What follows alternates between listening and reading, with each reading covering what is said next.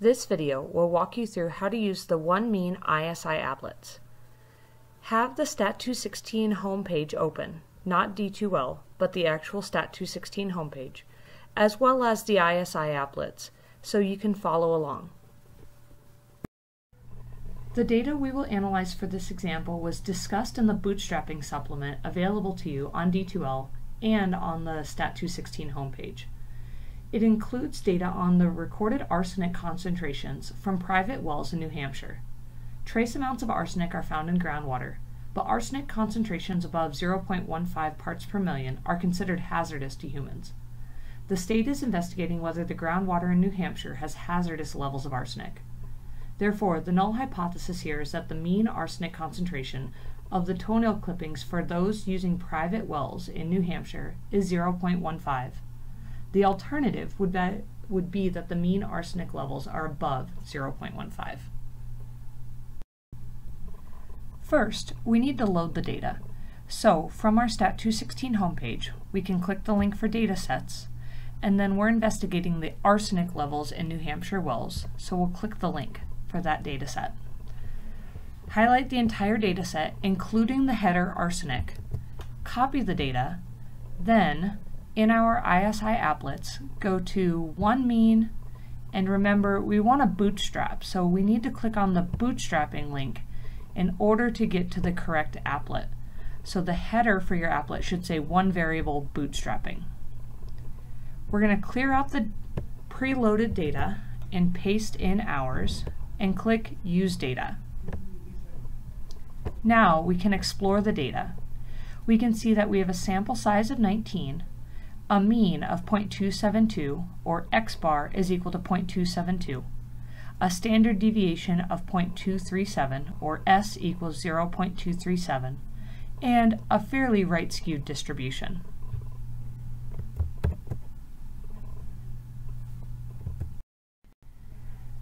Now, to simulate these data, remember that we need to make the mean of the data, which was 0.272, equal to the null value, or 0.15. Taking the null value minus the mean, we get a value of negative 0.122.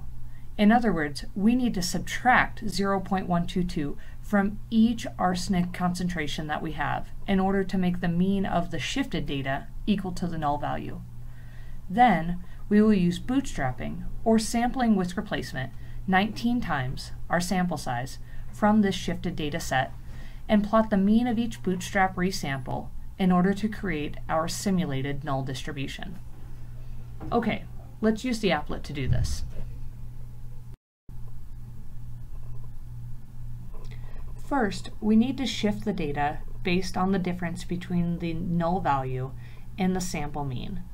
I can click on this orange number and change it to my desired shift of negative 0.122. Now the null value, which is what we wanted, but the standard deviation has not changed, which is also what we want. Bootstrapping is used to estimate sampling variability, so we need to keep the variability in our original sample the same. Now to actually conduct the bootstrapping, click Show Sampling Options. Change the number of samples to 1,000 or more, and the sample size needs to match the original sample size, 19. Click Draw Samples. If you'd like, you can pull down this drop-down menu, and so you can see which observational units were selected for the resample. For example, you can see observational unit 1 was selected twice here, and 2 and 3 were selected, but I don't see 4 or 5 selected at all in the resample, which is what we expect because we've sampled with replacement. This most recent sample plot shows the distribution of the most recent resample. Notice that the values here are actually the shifted values, and so we get some arsenic concentrations below 0, which we did not have in our original data.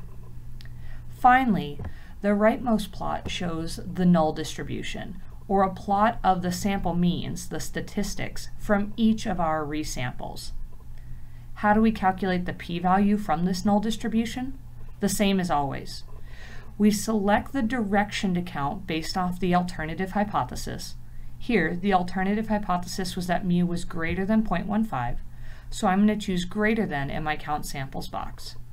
And then I'm going to type in my observed sample mean, which was 0.272, and click count. We see here that 20 samples are selected in red, which meant 20 of our bootstrap resamples had a mean of 0.272 or higher, where each bootstrap resample assumed the null hypothesis of mu is equal to 0.15. In other words, the p-value for this test is 0.02. Note that if the validity conditions are met, we could also use the theory-based inference applet to analyze these data. We need to change the scenario to OneMean since we are working with a single quantitative variable. Enter in the sample size, 19, the sample mean, 0.272, and the sample standard deviation, 0.237. Note if you didn't have these values already calculated, you could also just copy the data directly into the applet using the Paste Data button.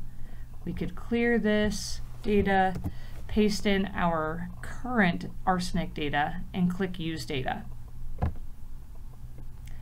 Now, we just need to do a test of significance, change to the desired null value of 0.15, and change the sign of the alternative to match our research hypothesis. In this case, that mu was greater than 0.15, and then we can click Calculate. Our p-value here is 0.0188, relatively close to the simulation p-value of 0.20.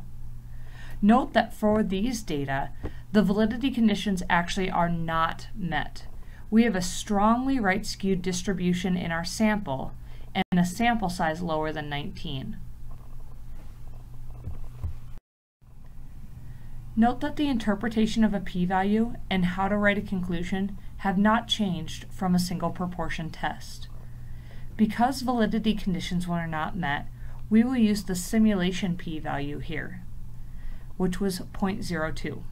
So we would state that there is a 2% chance of seeing a sample mean arsenic concentration of the sample mean 0.272 parts per million or higher if the true mean arsenic concentrations in toenails of people with private wells in New Hampshire is the null value, 0.15.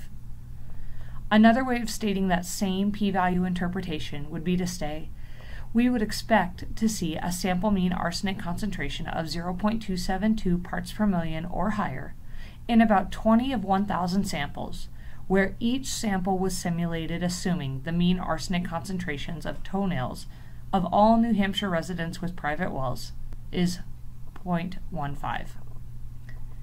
As a conclusion, we need to give our strength of evidence and write the conclusion in terms of the alternative hypothesis.